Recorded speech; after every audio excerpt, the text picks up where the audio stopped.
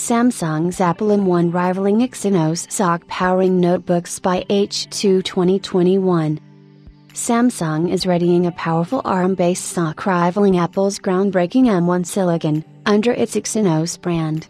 This chip is being designed for thin and light notebooks, as well as premium tablets, essentially letting Samsung target Apple's MacBook, M1, and iPad Pro form factors.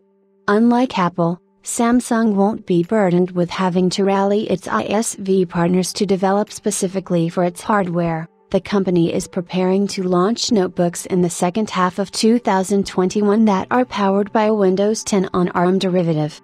This would give the notebook access to all of the applications already developed for the OS, including Office and certain Adobe Creativity Suite apps. The M1 rivaling Exynos chip will pack the latest generation 64-bit ARM CPU cores, as well as an integrated GPU designed by AMD.